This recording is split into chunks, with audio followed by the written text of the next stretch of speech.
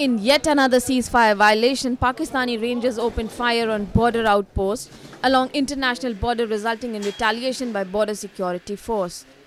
The ceasefire violation took place when Pakistani Rangers resorted to small arms firing from 8:45 p.m. Thursday on two BOPs in Arispura and Arnia subsectors of Jammu district. And according to the latest report, exchange is still going on intermittently. No casualty has been reported so far. Nearly half a dozen ceasefire violations by Pakistani troops have taken place in last 1 week.